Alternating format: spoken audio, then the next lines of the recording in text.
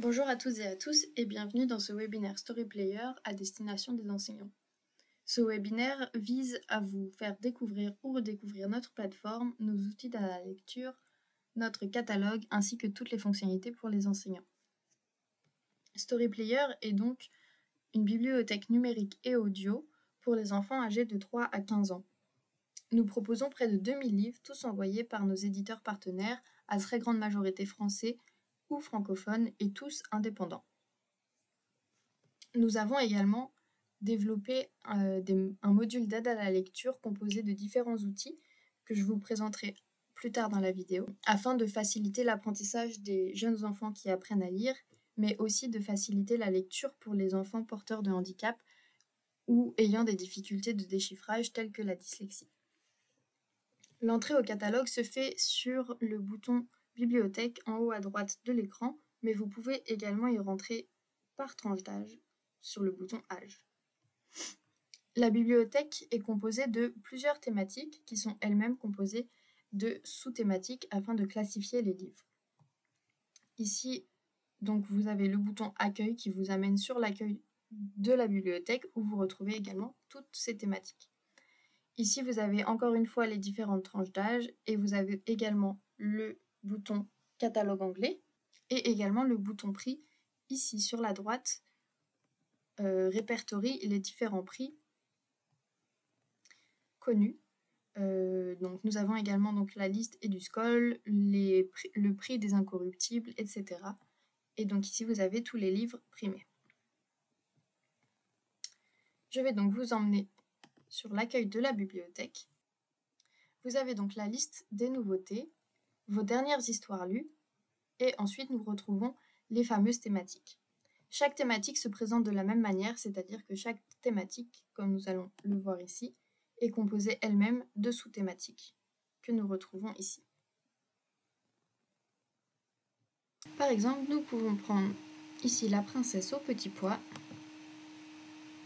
Donc toutes les pages histoires se présentent exactement de la même manière. Vous avez ici l'âge, le nombre de pages et de mots, le temps de lecture, l'éditeur en question, la date de publication, etc. Ici, vous avez bien entendu la couverture. Si vous cliquez dessus, ça va donc vous emmener dans le livre en mode lecture. Vous avez les 3 boutons ici, lire, écouter et enregistrer, que je vais vous détailler dans un instant. En dessous, vous avez donc un résumé de l'histoire, les livres du même éditeur, les livres du même auteur et du même illustrateur s'il y en a plusieurs. Sur la colonne de gauche, donc, nous sommes actuellement dans la présentation du livre, mais vous avez aussi l'onglet enregistrement, où vous retrouvez donc les enregistrements proposés par Storyplay'r, ainsi que les vôtres si vous en avez. L'onglet activités, où vous retrouvez donc un quiz sur l'histoire bien entendu, ainsi que donc d'autres activités sur le livre. Vous pouvez également sur la gauche l'ajouter aux favoris, l'ajouter à la liste noire, ce qui va rendre le livre invisible pour vos élèves, l'acheter en version papier, là ça va vous rediriger vers un site marchand. Également, les 3 boutons ici, ce sont les boutons qui concernent le rallye lecture, donc, dont je vous parlerai plus tard. Et enfin, donc, les recherches associées ici qui servent bien évidemment à classifier le livre. Donc, je vais pouvoir vous montrer les différents modes de lecture et d'écoute, et donc d'enregistrement de chaque livre. Donc, on va commencer par la lecture. Vous pouvez donc cliquer sur le bouton lire.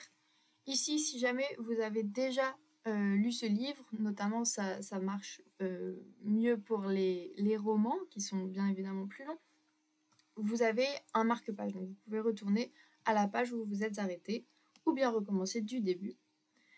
Donc tous les livres se présentent de la même manière, vous avez bien évidemment le contenu du livre que vous pouvez défiler avec votre clavier ou avec votre souris.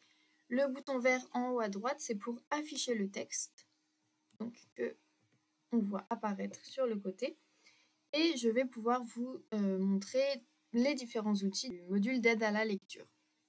Donc notamment, on va commencer par le A ici qui va changer la police. On en a différentes, y compris Open Dyslexique. Également, vous pouvez changer la taille. Encore une fois, on a différentes tailles disponibles. Et enfin, changer la couleur du fond. Voilà. Ensuite, sur le plus, c'est là où vous allez ouvrir tous les différents outils. Donc là, on va commencer par la colonne de gauche. Vous avez donc majuscule, minuscule pour mettre tout le texte en majuscule ou bien respecter les règles normales, c'est-à-dire majuscule en début de phrase et minuscule. Espace interligne, espace entre les lettres et espace entre les mots. Cela, comme son nom l'indique, ça va régler l'espacement que vous choisissez. On a encore une fois différentes options. Ensuite, griser les lettres muettes, cela va griser les lettres muettes comme son nom l'indique. Écouter les mots en cliquant dessus, cela va déclencher une synthèse vocale quand on clique sur un mot, par exemple ici. Épouser. Voilà. Ensuite, couleur alternée des lignes et des mots, encore une fois assez explicite. Les lignes et les mots sont alternés pour une meilleure lisibilité. Règle de lecture, cela est pour suivre le texte, comme on peut faire généralement avec le doigt sur un livre papier. Et enfin, structure de la phrase, ponctuation, cela va mettre en avant toute la ponctuation du livre. Et bien évidemment, tous ces outils sont disponibles sur tous les livres et toutes les pages du livre. Vous pouvez sauvegarder les réglages. Et donc là, comme la petite phrase explique en dessous, si vous sauvegardez les réglages, ces mêmes réglages seront appliqués sur tout le catalogue, même si vous vous déconnectez et que vous vous reconnectez sur un autre appareil, etc. Ensuite, sur l'onglet de droite, donc, on a un onglet son et un onglet lettres.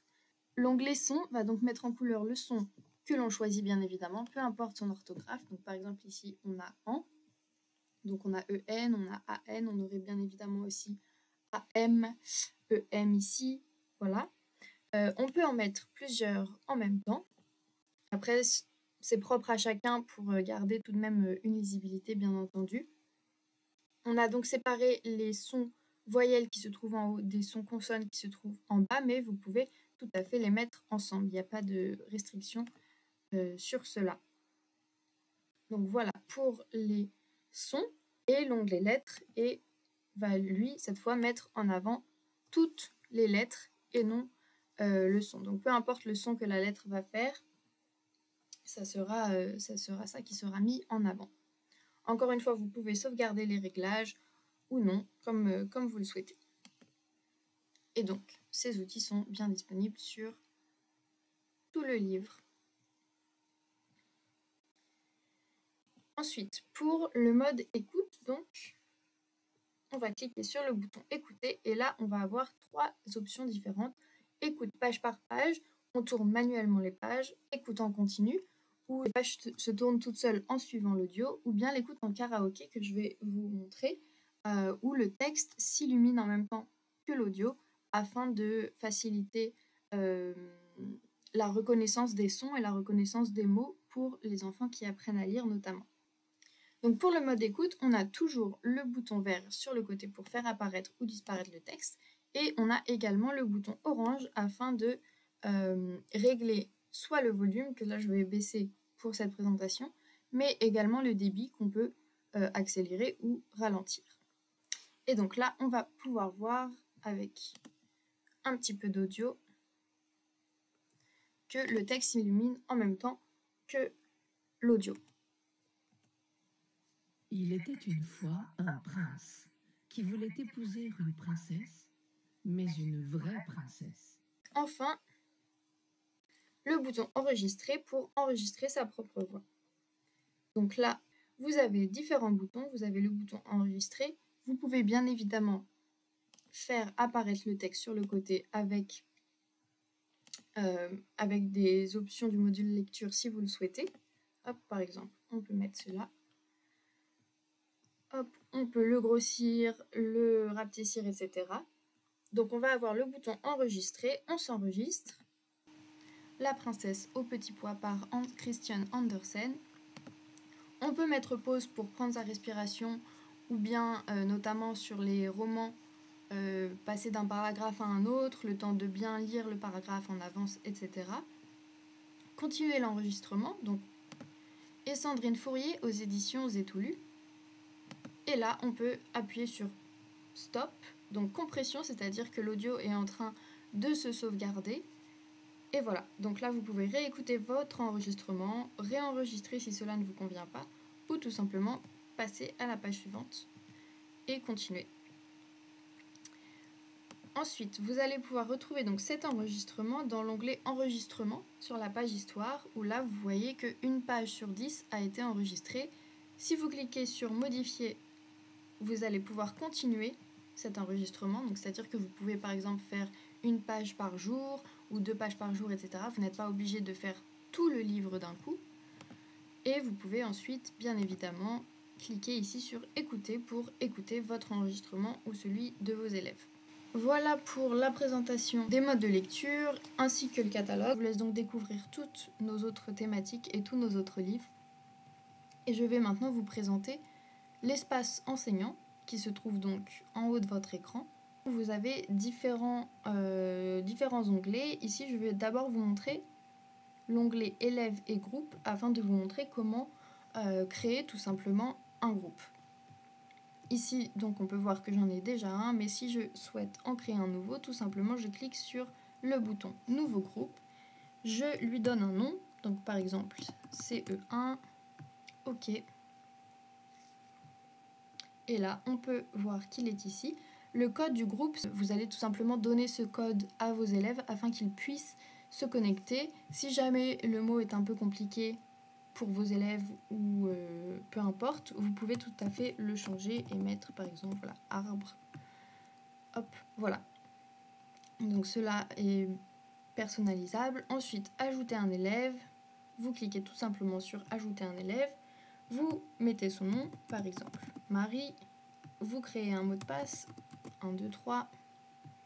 OK. Et ce sont donc les informations que vous donnerez à chaque élève. Vous lui donnez le nom, le mot de passe et le code du groupe afin qu'il puisse se connecter. Avec ces comptes élèves, vos élèves peuvent se connecter au sein de la classe, mais aussi depuis chez eux. Depuis chez eux, attention, ils auront accès uniquement au rallye lecture que vous aurez créé. Donc voilà, rien de plus simple pour créer un groupe élève. Si jamais vous avez fait une faute de frappe, il est toujours possible de le modifier. Il est aussi possible de supprimer un élève. Voilà. Maintenant, je vais vous montrer donc l'onglet rallye lecture. Encore une fois, ici, on peut voir qu'il y en a un, mais je vais en créer un autre pour la démonstration. Donc, on clique sur Nouveau rallye. Encore une fois, on lui donne un nom. Donc, par exemple, juin 2024. Et on arrive donc dans la fiche du rallye. Ici, on va avoir différentes options. Donc, afficher la version audio et autoriser l'écoute. Cela, si c'est activé, l'enfant pourra écouter l'histoire, sinon, il ne pourra pas. Même chose pour l'enregistrement. Si c'est activé, l'enfant pourra enregistrer sa voix et vous pourrez écouter, bien entendu. Sinon, l'enregistrement ne sera pas disponible. Et enfin, pour les quiz de compréhension des histoires, même chose. Le quiz sera disponible si cela est activé et sinon, ça ne sera pas disponible. Attention, il faut toujours vérifier qu'une histoire est bien un quiz avant de la mettre dans un rallye. Histoire sélectionnée, donc là pour l'instant évidemment on n'en a pas puisqu'on est en train de créer le rallye. Et donc ici vous pouvez voir donc pour qui est disponible le rallye que l'on est en train de faire. Donc ici pour les CP par exemple il est toujours en brouillon. Pour les CE1 là on a envie de le rendre accessible. Donc là les élèves ont accès au livre et une fois que le temps est fini, archivé, et là les élèves n'ont plus accès au livre. Voilà, et ensuite partagez ce rallye avec d'autres enseignants. Si vous cochez la case ici, votre rallye sera donc disponible pour les enseignants. Bien entendu, aucune information des élèves ne sera disponible, il s'agit bien que des livres en question. Enregistrer.